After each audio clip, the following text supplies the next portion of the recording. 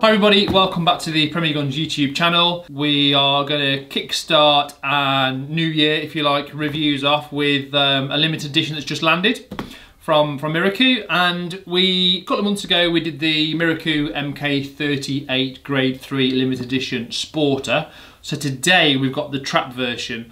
So I want to talk to you largely about the differences, the application for the trap gun over the Sporter and who I think it might suit. And of course we'll give you a little bit of the Miroku history, some specifications along the way, and just try and educate you as I normally try and do in these reviews. Just going back to this Sporter video, the MK38 Grade 3 was largely available in the Miroku range for a number of years. Came out about from memory about 1995 when they first launched the Miroku MK38, and it was sort of sat smack in the middle of the 1 and the 5. The 1 was very, very basic wood, basic engraving, you knew what you were getting, but the mechanics were all the same, it just worked. And with the 5, obviously you got a much higher grade wood, better engraving, dropper points, etc., because it was sort of the top of the tree. They brought the Grade 3 out, sit in the middle, you know, nice quality woodwork, nice quality engraving for someone who wanted a bit more than a 1 but couldn't quite stretch to a 5. And in essence, that is exactly what it is. So the Grade 3 disappeared from the range, certainly in sporting, back in about 2013 or 14. And as I've said in the video for the Sporter, for me it was just simply a case of, if you got a really good Grade 3, there was no point buying a Grade 5, and if you didn't get a Grade 3, you may as well just stick with the Grade 1. And that is the case with, obviously, with a halfway house when you're producing a specification of shotgun that fits directly in the middle of a high Grade 1 and a low Grade 1. So we've just received the trap guns, which we're very excited about. Again, these guns are bulletproof. We sell so many MK38s. You know, the hits we've had off the videos we've done for these models worldwide have been incredible. You know, we're in the process of exporting several to different countries. So as I've said before, it is not a problem to get one of these to you if you live in Canada, America, Australia, New Zealand, any of the European countries. Get in touch and we will do what we can to get one out there to you. So as per the Sporter, we've got one here. The Grade 3 has this kind of foliate engraving. It's quite sort of floral, and I really like it. I mean, when I was unboxing some of these guns the other day, a customer actually turned around and said, he said, never seen one of those. I actually prefer it to the Grade 5. I think the Grade 5 is a little bit over the top. So again, with everything to do with in life, not just shotguns, it is down to personal preference. I am a fan of the Grade 3. I think it looks really good. Going back before this model, we had the Miroku 3800, and again, the engraving on that on the Grade 3 was really quite something special for the cost of the gun. So this is the MK38 Grade 3 limited edition trap gun. So the bones of it are exactly the same as any MK38 trap gun. However, as we've talked about recently in a video, due to the issues with with lead and certainly in the UK we are looking at lead bans, etc. Miroku and Browning now largely do not manufacture fixed choke guns because there is no point, because of everyone having to use or looking to have to potentially use non-toxic alternatives. So they are now all multi-choke.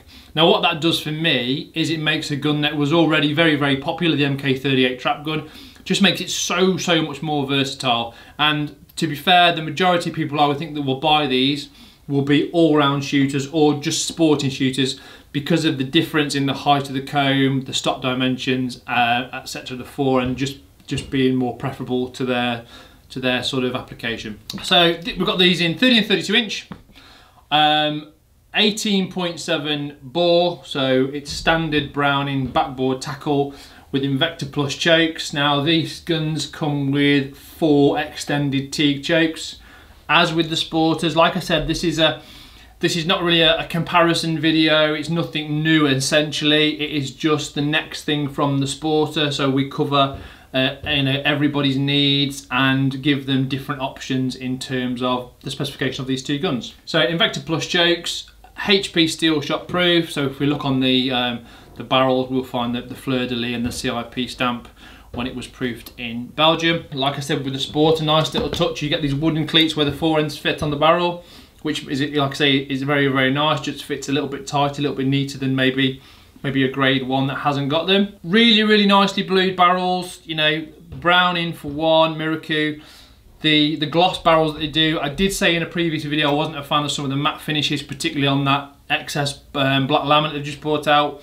But from a traditional point of view, the bluing is always of a good quality, so very, very nice there. Okay, so I've got these in 30-32 inch. And like I said, with it being a grade 3, there's just a few bits and pieces over the top of a grade 1.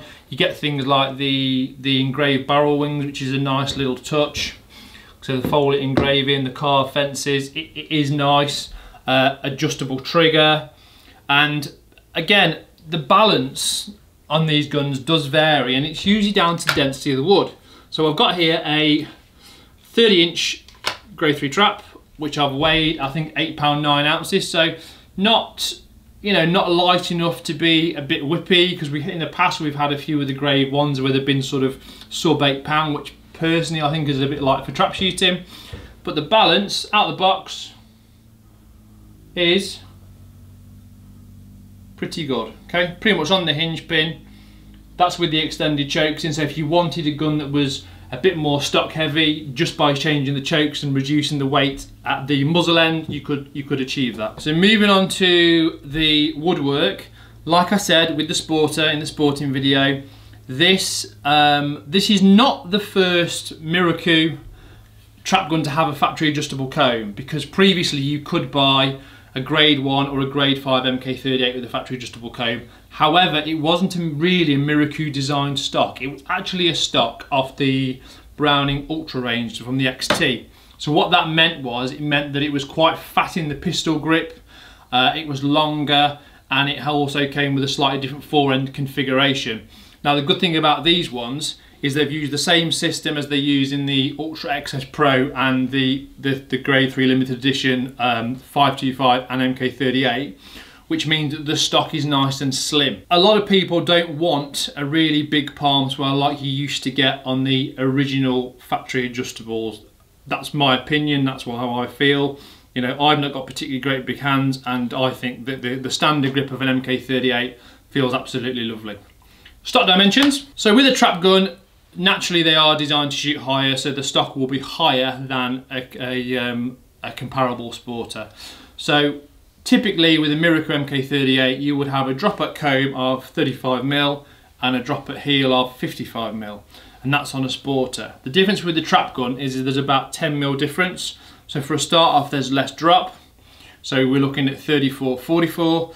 The other good thing with this over the old style MK38 factory adjustable Ultra XT stock, whatever you want to call it, is it does start off higher.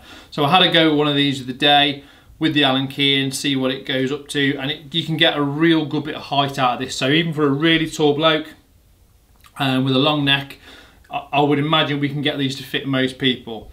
Now there is a downside to that, and we've spoken about this before about Miroku trap guns, is if you are a great tall giant, they are quite short in the stock. So standard Sporter is 15 inches, and I should really start talking in different measurements as well for some of our export clients, because they don't quite understand inches, so I'm going to do that from now on. I'll do it in millimeters, which is about 380-ish millimeters, whereas the trap gun is about half an inch, 12-13 millimeters shorter. But in addition, they do use this great big chunky trap recoil pad, which is absolutely fine for its application as a trap gun. However, for a Sporter, it's a little bit snaggy. So if I was going to use one of these for sporting, I would look at a Kiki sporting pad, or trying to graft maybe a standard MK38 Sporter pad onto the back end. However, I doubt it would fit, because trap stocks tend to be fatter in the circumference, so we'll probably have to look at something like a Kiki's. Interestingly enough, they've used a black recoil pad. Now, all of their MK38s come with a brown one, so everyone will be used to seeing a brown one. I haven't made my mind up whether I like it or not, because I do quite like the brown one, the sort of tannish colour. But it's exactly the same in terms of the profile of it. It's got this curve in it, which is designed to just sit in the shoulder for trap shooting, which is a gun up discipline. Woodwork is grade 3/4 American walnut. Now I have to say, my initial thought was when I unboxed a couple of these trap guns that the wood wasn't quite as good as the Sporters. You know, I've got one here in particular, which although it's not a grade 1, it is quite plain, which I wasn't too thrilled about, but at the same time, the difference is with the grade 1, because they have that kind of lacquered finish, it does look a bit, I'll use the word plasticky, whereas these, with it having a proper oil finish, it does elevate itself to the grade of the gun, if that makes any sense, and it is suitable for a grade 3. Checker in standard double point, which we all love, feels really good in the hand. Again, it's got an adjustable trigger, which previously you did not get on an MK38 trap gun. It was always a fixed trigger. The new ones that are available now in grade 1 and grade 5 are still a fixed trigger, which is the quite far back trap trigger position. Forend on the trap guns is a beaver tail, which again, on a sporting gun, a lot of people like these. I've said it time and time again, we carry a large range of MK38 Mirokus in stock with beaver tail forends. People like them. We actually carry the forends additionally to put them on a Sporter if they don't like the schnabel. And barrels wise, so this one's a 30-inch fatigue extended chokes. The barrel is the same pretty much as the Sporter. It's got a 10mm parallel rib with a centre bead and a tram line. So we've talked about the stock dimensions. The grip is interesting because I compared this to a standard MK38 trap gun. This is more swept back like a Sporter. The radius of a trap gun is a little bit, I don't know, maybe 10mm tighter. So again, when we talk about a good sort of crossover gun, this makes this, for me, even more suitable for sporting, because the hand position is really good. You've got the adjustable stock, it balances on the hinge pin, it's multi-choke. And let's not forget, if you wanted to use this for game, no problem at all. Really good bit of weight to absorb all the recoil. The only thing you might look at is potentially purchasing some flush chokes, or we could supply it with flush chokes. So from a aesthetic point of view, it doesn't look quite like a clay gun when you're out on the ground, in the field. So again, as with the Sporter, I keep referring to the Sporter, but this is, you know, this is just a different gun for a different purpose with the same features. We get the Miroku ABS case, which Miroku owners will know in the UK certainly. For years and years and years we've had cardboard boxes because Brownings have come in the cases, and Miroku, which has always kind of been purported to be the poorer cousin in the UK, you've had to put it with a cardboard box. Not anymore. So this is a box fresh gun in here. Okay, so you've got quite a nice piece of grade 3 straight 4 American walnut there. And in here you've got your Allen key for your adjustable comb, which I will just show you how that adjusts in a second. And you've got your Teague chokes along with your Teague choke key. So again, from an all-rounder point of view, had you bought if you bought an MK38 trap gun in their fixed choke variety, it'll be 3/4 full. These come with quarter, half, 3/4 and full. Just to elaborate on that, we've got improved cylinder, modified, improved modified and full. So with the adjustable comb, it is a doddle. Say the Allen key goes straight through the back. Just find that.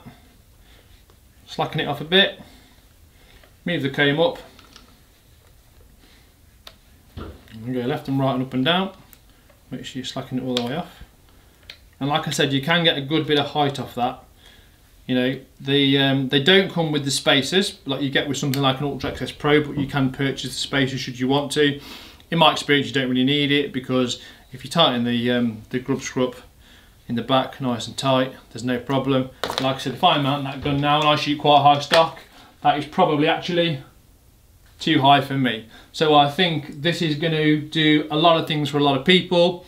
It's very universal as a trap gun for ABT, down the line, whatever, but certainly from a sporting point of view, if I was given the choice just because of the stock dimensions, I would go for the trap over the sporter. And that, in essence, is it. All I do want to talk about before we finish is for those people that are not quite aware about the difference between a trapper and a sporter in terms of the stock dimensions, because that is the key point. We're always talking about gun fit, suitability, etc. So what I've got is I've got a sporter here just to show you the difference, and just have a look at the drop at comb, the drop at heel, how parallel the comb is on the trap gun, and also the variation in the length. That is it, to be honest with you. So just to summarise, MK38 Grade 3 trap, limited edition. These are available in very, very few numbers.